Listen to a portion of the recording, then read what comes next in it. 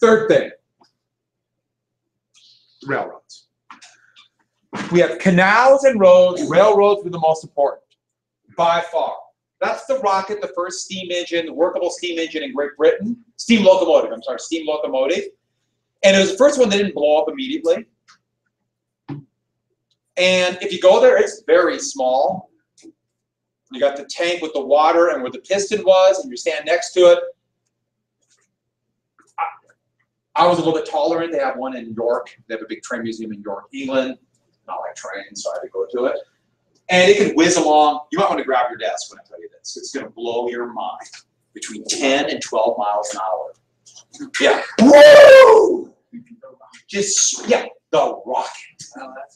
Now, of course, that doesn't seem very fast. And you can ride on a horse for long or for faster than that. Or, heck, I can run 4 or 5 times faster than that.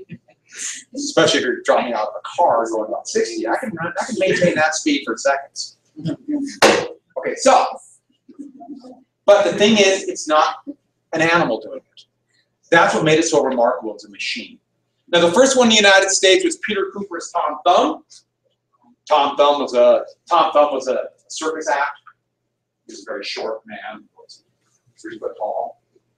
So they called it that because it was a relatively small engine. And it got to the United States. The design was kind of copied. American engines are different than European engines, but the big thing is now this, incredibly expensive to make, but could dramatically lower transportation costs and bring people together like nothing ever has in history. And so passenger cars, and I love this picture. Look at the cars. What do they look like? And I like this part. They're just like, wow! Bugs are going in their teeth. The soot is catching their hair on fire. It's all the fun of riding. And they're using wood power. Wood burns fairly well, but not as hot as coal, especially coal that's been superheated, called coke, burns hotter. And eventually that would be used for the steam engine. But to give you an idea how things changed, just an idea how fast railroads changed everything. There's nothing in any of our lifetime that compared to this change. I'm waiting for it. 1830, only 13 miles of track, just a little stretch of track from Baltimore to the B&O Railroad. By 1850, 9,000. 1850, 1860, look at that number, over 31,000 miles of track. And the cost, every time you build tracks, and because of competition between different railroads, eventually down to 3 cents a ton mile. Now that's not as cheap as canals, but railroads give you the flexibility. Railroads go significantly faster, and they can haul heavy goods. Yeah. What was the one railroad that went all the way to the west? Well, it's not coming yet, but that's Transcontinental Railroad, and that's like the Union Pacific. Well, there's a bunch of railroads that did that. There's a lot of famous ones. But the first Transcontinental Railroad, that would be the first one to connect the Pacific to the rest of the United States. That was the Union Pacific in the Central. That's coming 1869. Big, big deal. Because think about, it's not just all these miles of track. What does it require to build a railroad? Because this is the thing, railroad, just the railroad itself is industrial. Just to build a railroad is huge industry. What do you need to make a railroad? What do you need? Huh? You need a lot of wood. Lots of wood. What are the rails made out of? Jello. What else?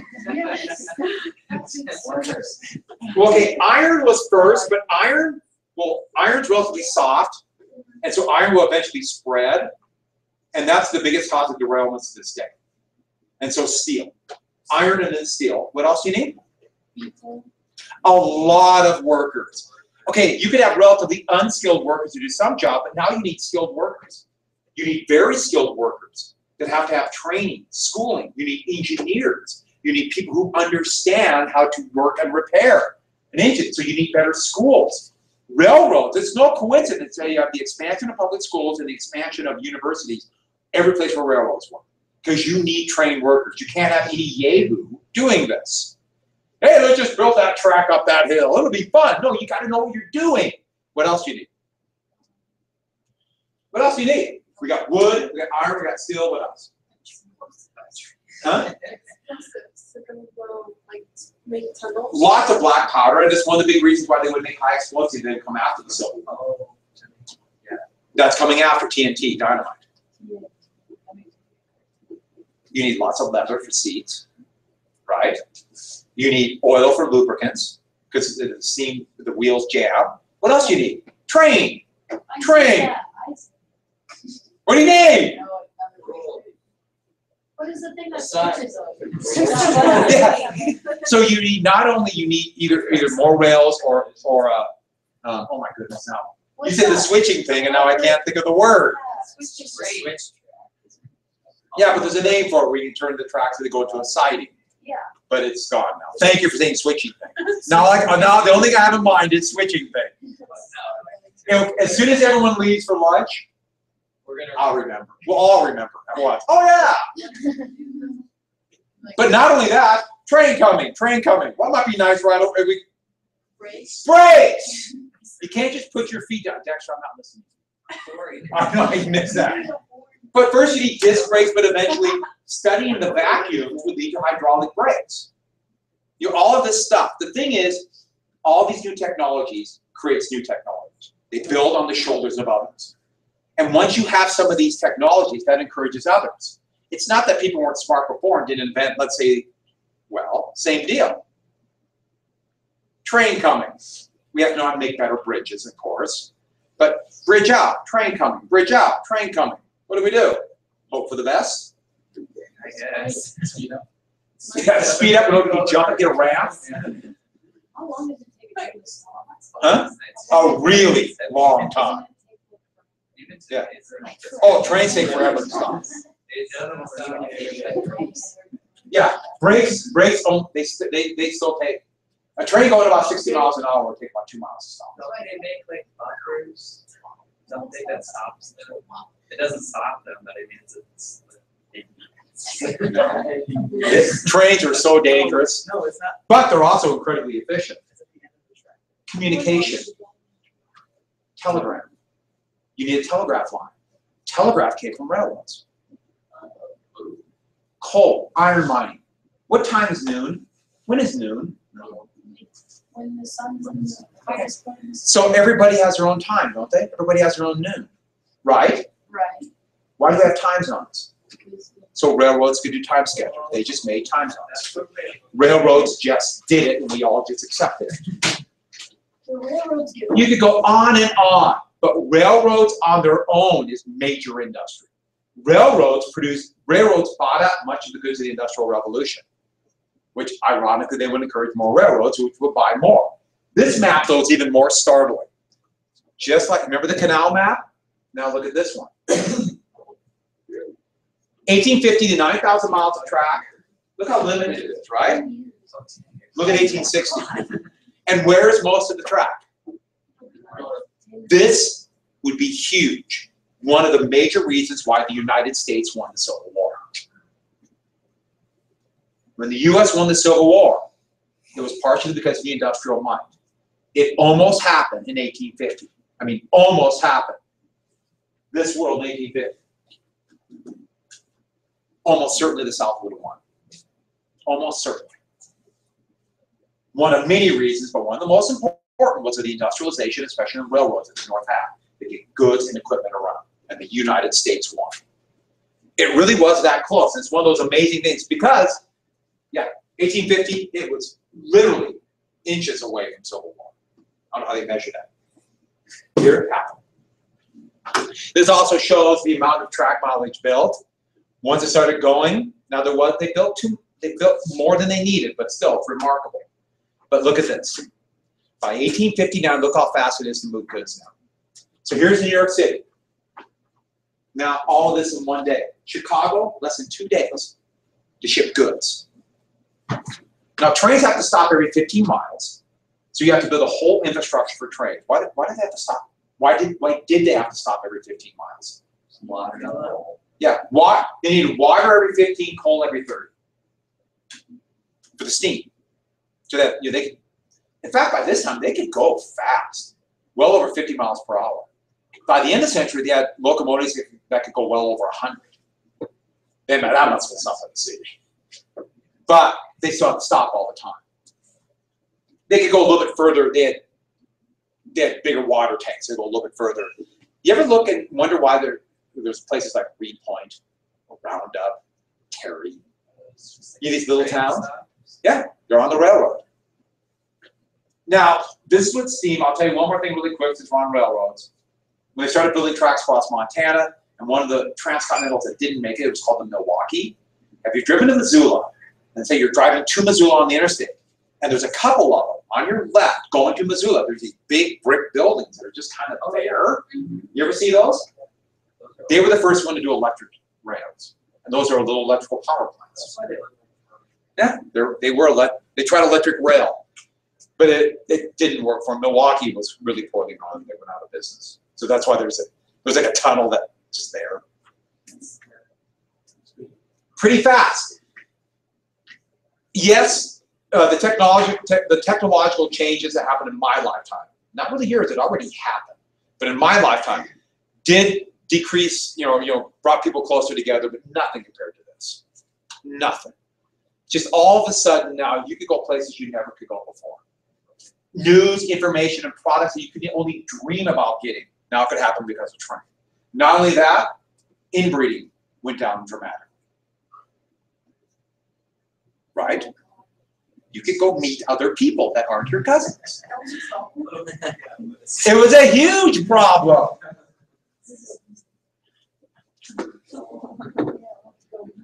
Less people who look like horses. I think that's positive. So, the overall result of this, shipping prices halved. This would be a major boost to the Industrial Revolution. If shipping prices went down by approximately 50% in the first 50 years of the Industrial Revolution, what that meant is goods to market, people had access to goods, and once people started getting these goods, they wanted them. It increased demand. And here's the other thing.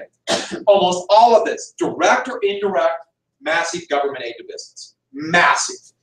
Now, this was mostly states at this time. After the Civil War, more and more the federal government. Now the federal government gives billions of dollars. That means taxpayer money for transportation, which is a direct boost to business.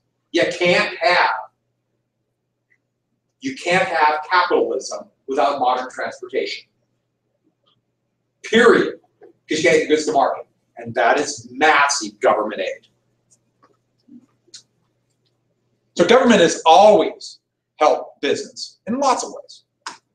All right, so that is it, and this is the one right here. You see upstream river raise, and all of a sudden drop like a rock. Steam. That's when steam came in. All of a sudden we go upriver, yay! And look at canals. Whew. That's my sound effect. All right, number 4. The fourth big factor is interchangeable parts.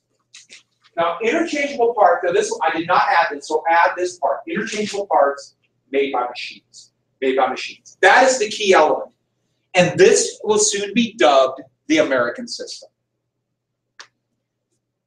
The American system of industry, the American system. Parts made by machines, not by skilled craftsmen, made by machines. I'll tell you how I got the American system name in just a second, but how it got started in the US, the roots of this was that man right there, Eli Whitney. Now, Eli Whitney is also known, he is a great tinkerer, a great entrepreneur who invented or stole ideas. He's also known for the cotton gin. But Eli Whitney brought the concept of interchangeable parts to the United States, one of the first ones in muskets. And muskets were one of the big industrial parts because governments need muskets for their military. These are arms. Firearms are weapons.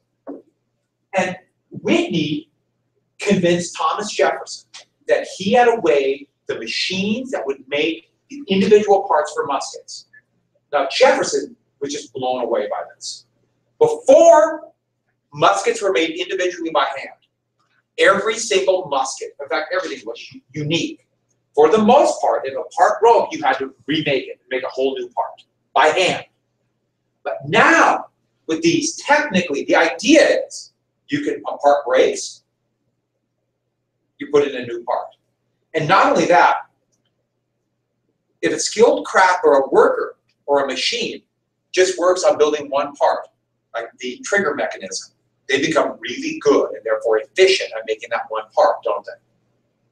So it's efficiency. It's going to be called divisional labor. We'll get to that in just 1 second. But making muskets. Jefferson, who feared factories but liked machines, he was an inventor. Eli Whitney knew his audience.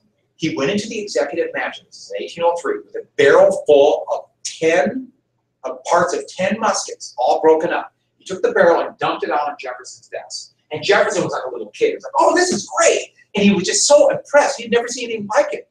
It blew their mind away. You know, today we just, oh yeah, interchangeable parts. It makes sense, right? It just kind of makes sense to us. Then their mind didn't work that way because it just was impossible. Jefferson got up, put these muskets together, took them apart, put them together again. Whitney got the contract. And this would be his factory in Springfield, Massachusetts. They still make weapons there today. Now, Whitney lied to his teeth. He didn't have these machines. He had them built by hand, carefully designed so they're all the same, and then lied to Jefferson. But it worked. And that's how it came. The machines that do this work are called a big face of Eli Whitney. Machine tools. Machine tools are the machines that actually make these products. So this is a drill. You notice it's boring. All these belts are powered by, originally by water, then eventually steam. It's boring a hole into a musket barrel. See the barrel right there? It's a little hole. That's a drill. That is a lathe that's cutting the wood for the stock. And once you start these and figure out how to work, how to power, make it go quickly spread to other machines. Now we're not to an assembly line yet, but now we have interchangeable parts. In 1851, there was a big exposition in Great Britain, where Britain was going to show off all their great inventions of the Industrial Revolution. And Britain was leading it at that time still. But what wowed everybody were American interchangeable parts. And that's why Europeans call it the American system, and that's why we have the name today. Now here's the thing. Once you have machines do this, and the workers are no longer skilled craftsmen doing this, but people operating the machines doing the work, this is a radical change that changes the world. What's going to be created? Now you have machines, you need a building, thus the factory system, where you have all production under one roof. And so that is the roof, and this is textiles. Look how complex all these belts are, being spinning and whirling. That had to be so incredibly dangerous. But it's expensive to make it safer, so it's dangerous. And the thing is, this is where you get the modern term capital.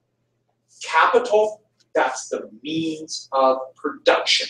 The most important piece of capital is, of course, the machines, but it's also the building, the fuel, the land it's on, the transportation. That's capital. And therefore, it's owned by one person or entity. What do we call that person who owns the capital? What? Did you say it, Dexter? No. What do they call it? The person who owns the capital is the what? Have you heard the term capitalist? All capitalist means is they own the capital. Now, a lot of times people say capital and they say it's money. Capital is only money if it's a bank. But you need money to buy capital. So we get a shorthand that is actually improper. I think probably shouldn't be used, but people say it all the time. What's the only thing in this picture, these two pictures, that's not capital? Someone said, what? Yeah. He's not capital. He's labor. We're coming up with a new economic system where you have the people who own the factories dominate the economy. Now, it costs a lot to build a factory. These aren't cheap, right? Why would it have capitalists do this? What do they get in return? Say it again, what? Because they're right. It's money, what? They get all the profit. The capitalist gets all 100% of the profit. Every penny. The capitalist owns the factory. So all the profit they make from selling their goods, they get it all. All of it. What's their motivation to work for them? What's the motivation for? For the laborers? Do they get paid?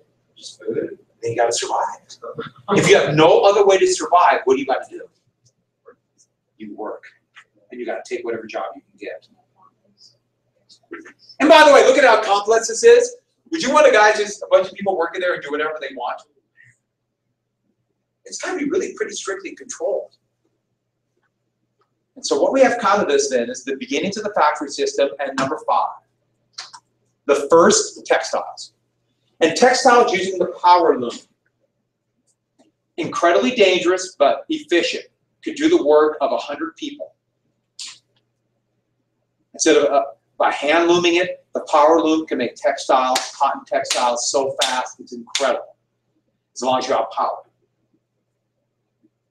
And if you look at this, these are spindles, and they have thread right there, and all the thread will be whirling off that and be used to make the cloth, which is being draped over these things right here. And it's really dangerous, super dangerous. But a couple things about this. First off, this man right here, Samuel Slater. Samuel Slater was a supervisor. He worked at a plant in England, actually Scotland. He memorized the entire factory. He memorized the loom, the power structure, and went to Massachusetts with that memory in his head. Britain made laws that said you could not bring their technology out of the country, punishable by jail, because they wanted to keep the monopoly. That's why he memorized. So he had to be a pretty incredible guy, but remember something. Remember something. Ironic I'm saying this. People back then had significantly better memories than people today. Significantly better. Like maybe 1,000%. They knew more than people today. Because they had to.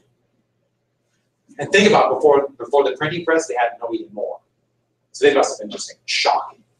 Of course, most of their life, what they knew was just involved with survival. But still, they know more than people today. So in a lot of ways, they're a lot smarter. A lot of ways. What I'm saying is the older generation, like my generation. Actually, there is an element of truth to that. People, when I was in high school, we had to know more than you do today. Just more basic stuff. Yeah. I'm not saying that you're not smart. No, you're smart. It's just that we had to know more stuff because we didn't have the same kind of tools. Yeah, you don't have phones. You didn't have phones. Or for that matter, even though there were calculators, we had an abacus. Actually, I learned how to use a slide rule, but we had to do significantly more by hand. Well, why New England? Water power. Here is a water-powered mill. It's hard to see it, but there's a mill right back here and a wheel that turn. And you basically try to figure out some way to get fast-moving streams to turn a wheel. New England, low mountains, fast-moving streams. That's why there's no factories, originally textiles in the South. You think the South would be perfect because that's where more cotton is. But because it's so flat, slow-moving streams, didn't turn the wheels very well. That's why the first textile mills in Britain were in Scotland. You ever been to Scotland? Low mountains, fast-moving streams. Or in Wales. So, what we come out of this, though, once you have the factory system, there would be a name for it. Would start in New England out of this place right here. Over 3,000 employees in Lowell. And this is pretty remarkable. How many people work in the factories? This is by 1845. That's pretty remarkable. Fast it happened. They all worked in big, round, purple circles. It's called the Lowell system. And what the Lowell system was a very regimented factory system. Because owners of factories did not want people with free will. Owners of factories want people to follow orders and obey, to show up and work on time, not leave anytime they want to go to the bathroom, not leave when they want to go to lunch. They want people to follow orders and obey and do things exactly right. Now, partially it makes sense. They own the capital. And also, it can be very dangerous if people are freelancing. But also, if everyone's under their control, they become more efficient, and therefore they make more profit, and they get wealthier. Yes? So, what would happen if someone got injured on it? There's just no one cares. Fired. Of course, they're fired. Workers had to fight very, very, very, what? Owners fought as hard as they could. The capitalists, those own the capital, to keep things like workers' compensation laws out. Workers had to fight really hard for that. And they still fight against it to this day. They want to get rid of it. So they just, you got hurt, it's your fault, boom. It's happening in some states. Those laws are kind of going away. Have you been to Alabama? Wisconsin too. We're backtracking to that all over the U.S. Well, who they got? Girls. And they call them the Lowell Mill Girls. And there's a great sign doing it. And the reason why is men, and this might shock you, but men at this time really thought they had something weird called liberty. They didn't feel like, they didn't want to work in a place where they were ordered what to do and they had no real rights, where they were dependent upon somebody else for a wage. They didn't like that. But girls were perfect. Think about young girls. They're taught from day one to be what? What? Obedient to whom?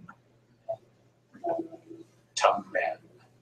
Follow orders. Do what they say. Subservient. Women are taught that. Women were the first factory workers in this Lowell system. And what it does is by opening this up to women, you have women coming in who not only by the fact that they're subservient and start walking backwards and think, God, I went on a trip, pay them less. But you increase the number of workers. They're relatively unskilled. What happens to wages? So men who have no other option eventually have no choice but to take these jobs and accept it, or they starve. But women would be first, and they tried to regiment every part of their life to make them more efficient. So they had restrictions against dating, they had restrictions, well, if a woman got pregnant, they're gone. That'd be the norm until the 1980s. Still happens all the time, but it was just the norm in the 1980s. You can see it right now. People say, how can a woman run a company or do this? Because they don't have children. People say that all the time. See it in politics too. But that was one thing. They wanted to control their life. Other factory owners would do this. This became very common. Today they still do it. Heck, companies today read people's emails. They check their Facebook pages. They still control their lives all the time. And technically that's illegal, but people can't really do a lot. And this is a table of every time when you're supposed to eat lunch, get up, go to bed. It was all regimented for them. Every moment of the day. Now this is an exaggeration how it happened, but this would become the norm in the factory system. That's how they want workers to be. It's today. You can hear them screaming down the hall. And this would also be the beginnings of unions. Some of the first workers who would organize, because alone they don't have power. Together workers have power. Would be young women in these factories. And this is one of the factories. This is actually strikers. This actually comes from 48, but it was written. They were still singing in 1898. Where women working here. And part of the reason was because of the treatment, because of the low wages. But we mentioned danger. You can see it kind of here with these. This is thread that's being run from spindles down here, and it would spin from here and come up through for the clock. And if it jammed or they had to replace one of the spindles of thread, they were going to stop the whole machine. What do you got to do? Reach your hand in and remove it. Think about thread whirling around at really high speed. Thread. Catches your finger, what happens? Gone. It was so dangerous. Oh yeah, a lot of them have fingers. Or catch their arm, yank the arm off. That happened a lot. Now they could have made it safer, but that's a cost. And so that eats into profits. And so that would be the beginning of unions. We'll come back to unions. All right, next. Where's my mouse? This shows it how a lot of mills started here. A few down here, but the big ones were here. But still, most of the cotton was still brick. All right, next, steam power. Once you have this, steam power would be another source of fuel. And the big areas was the Middle Atlantic, New York, Pennsylvania, New Jersey. Iron and coal was very plentiful there. Now these are iron miners, mules down in the, used to pull them. Miserable, awful, shockingly dangerous work. Nobody likes to think about how awful the producers are of these products are. If people looked about what happens with their clothing, you think about it for a second. It's pretty shocking if you realize that, yeah, we get cheap clothes and how bad people work. These are coal, these are breaker boys. And they would sit on these chutes and do this for 14 hours a day, breaking up the coal into smaller pieces. And hopefully they don't fall in. Because they fall, they're killed. But that's an iron work. We'll talk more about child labor, but the point is it's not coal and iron. And so the first really big steam and iron industry, steel industry, is going to be in Pennsylvania and New York. Pittsburgh is going to be the steel city because of this, for example, because it's right there.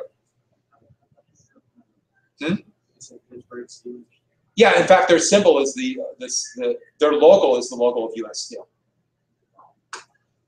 James Watt, though, from Britain, would come up with the first workable steam engine that was efficient enough to use. There were other steam engines, but James Watt did this. And it's a remarkable device. It would be steam that would bring the Industrial Revolution. Steam. And those who had the steam power that would dominate the world by the end of the 19th century, including the United States, with a great competitive advantage to everybody else that you still see to this day. And the big thing was this. Here's water. You boil water, steam goes in here. This is a piston.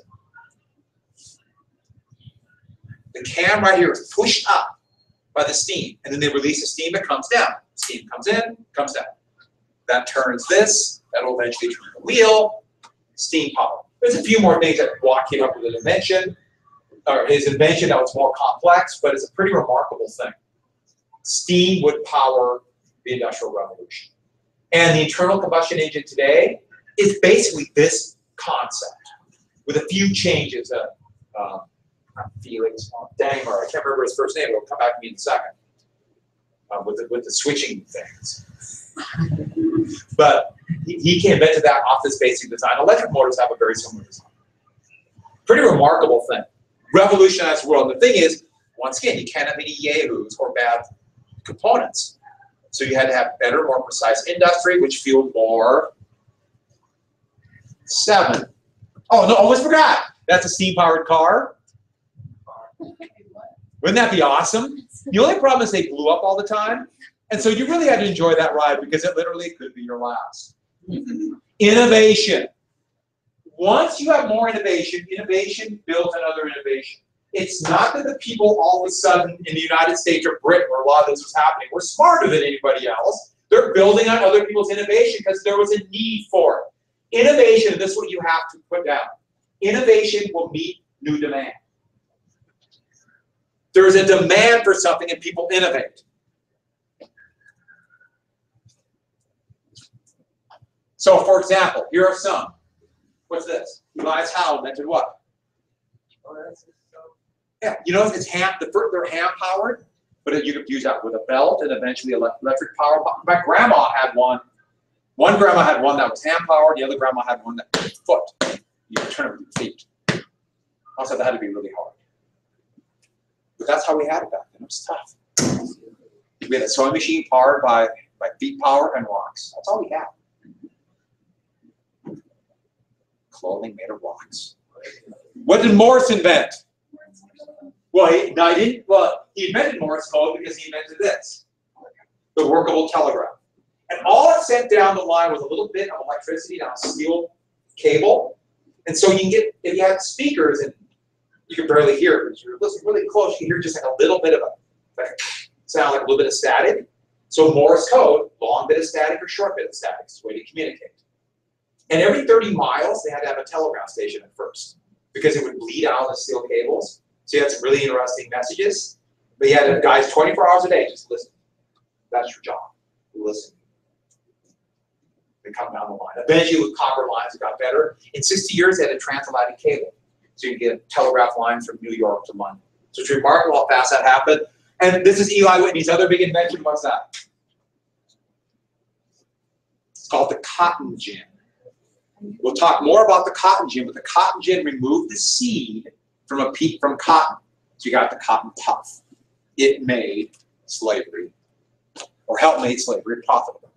Here's got more pieces of innovation. These ones would revolutionize and destroy small farmers. Cyrus McCormick invented this, pulled by a team of 12 horses. What is that?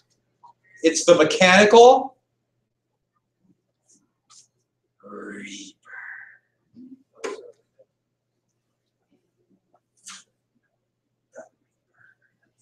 It could do the work originally of 10, but eventually 20 people. Is this good for farmers? No. It's expensive. Small farmers. This would lead the end of small farmers. Sounded good. John Deere invented the steel tip plow, and that's his first one. This is a much more workable version of that. And that wheel above the plow would keep the dirt off, and so they have a nice clean cut. So you combine these two things, expensive, but you could grow a lot more. By the way, what do you do with your extra kids? Why did you have kids? Little farmers. Now you don't need them anymore. What do you do with them? Take them outside. Hope you enjoy the city and send them on their way.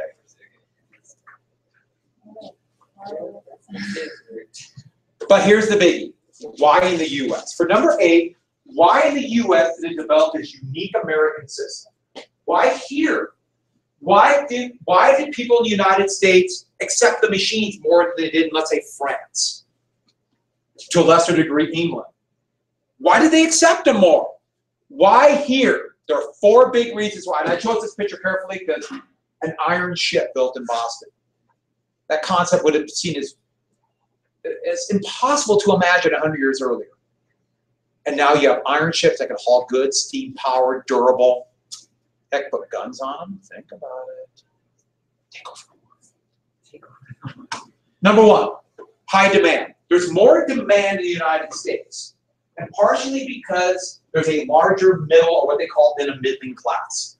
Now the middle class is not the median. It's not the median.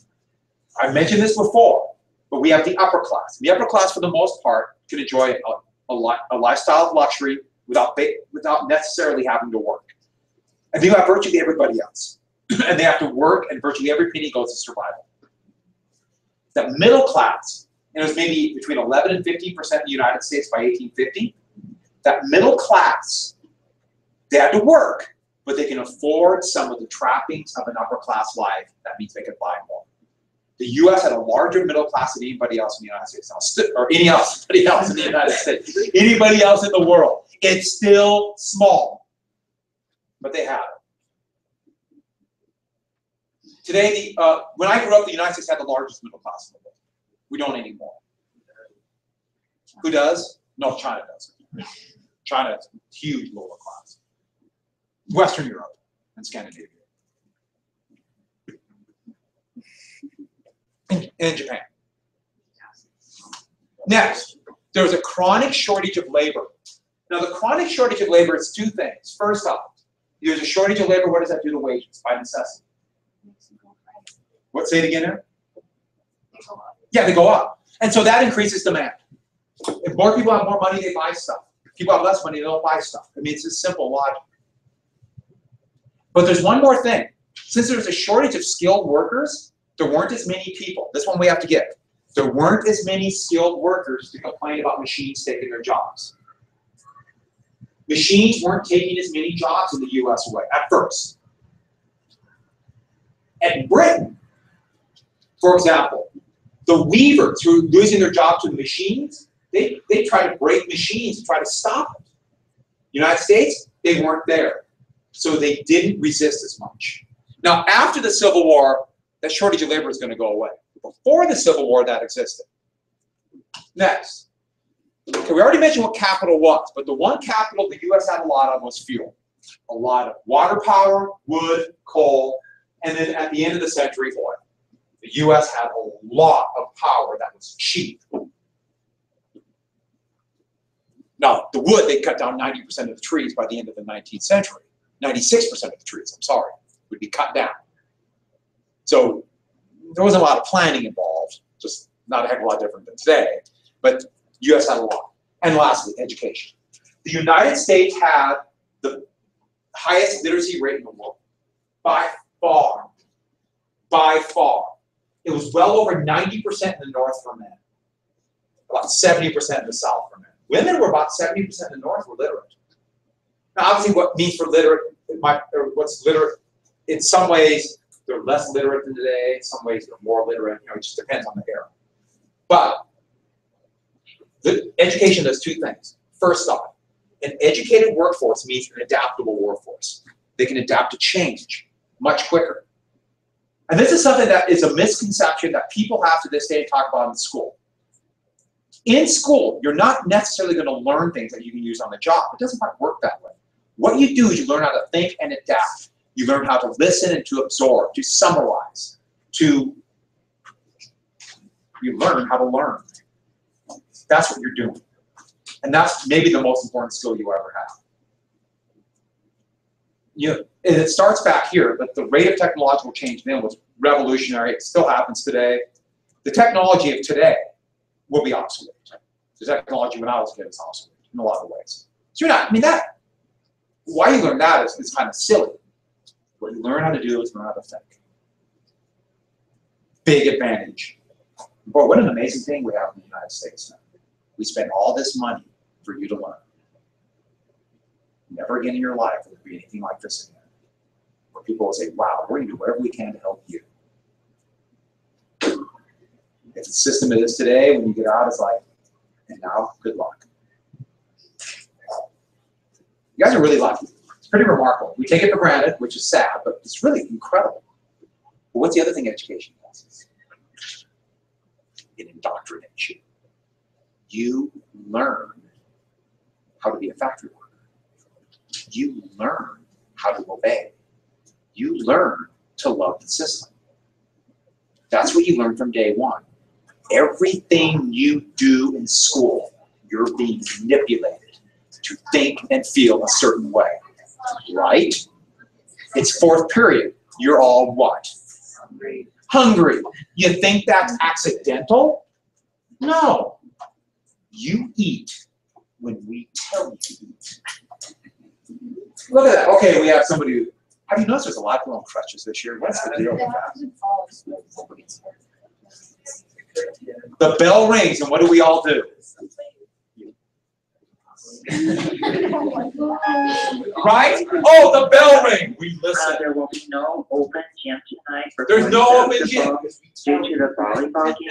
When you go to the bathroom. For boys basketball will be Thursday night at Right? 6:30. Thank you. Hey, be quiet and obey. Right? You learn that from day one. You think that's accidental? What called people to go into work for a factory? What was it? It's a whistle. What calls you into school? You think that's a coincidence? No. From day one, you're taught to obey. What have all of you done? Every period. What have you done? You've looked at that thing. Right? Right? You think that's accidental? Before the Industrial Revolution, no one gave a time. No one gave a damn what time it was. You worked when you wanted to work. You went home. Who cares? Well, you're in a factory. They want you there at a time. You're punished if you're tardy, aren't you? Why? To be good factory workers, to obey, to follow orders. And think about it for a second. It used to not be that way. But for your whole life, it's been that way. For my whole life, it's been that way. So what do you think? How long has it been like this? Always. So if you don't like what's going on, what are you? Weird. A freak. Shut up. It's always been this way. Accept it. You're hungry? No. You still got 2 minutes to wait. And I might keep you afterwards, but you must obey. You're being indoctrinated from day one. What's the problem with being indoctrinated, by the way? Yeah. Exactly. Remember what I told you. Men did not want this system, but they sent their kids to school where they learned it. And now, right? And it's a good thing, isn't it? But is it? And you're being indoctrinated every moment. Actually, the real problem, and let's be clear, it might be the best way to do this. We can argue about this, but here's the thing. What's bad about indoctrination is not only you lose your free will, but you're not told you're being indoctrinated. You just accept it. You're not being told this. And by the way, what I'm telling you, no, you're not gonna hear that from anybody. It's true. That doesn't mean you can leave now. You gotta wait for the bell. Yeah, it's and then you look at the clock, right? I must obey the clock. It's amazing. We all forgot that. We used to not be like this. Now we obey. See what? You all get up. Look out in the hallway. It's going to be full, right? There's nobody in the hallway. See what? See them? And you notice we have short periods and weird periods, short periods comes around, you're hungry? Yeah. You're being trained. Pavlov's dog, people.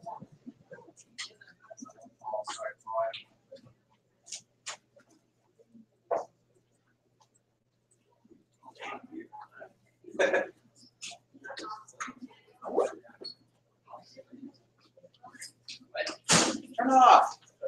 Oh, you are here. You're a good person. The bell rang and you came. Oh, yeah. Someone already wrote on this, but you can figure this out. For number 5, who wrote Moby Dick? Melvin. You got one right.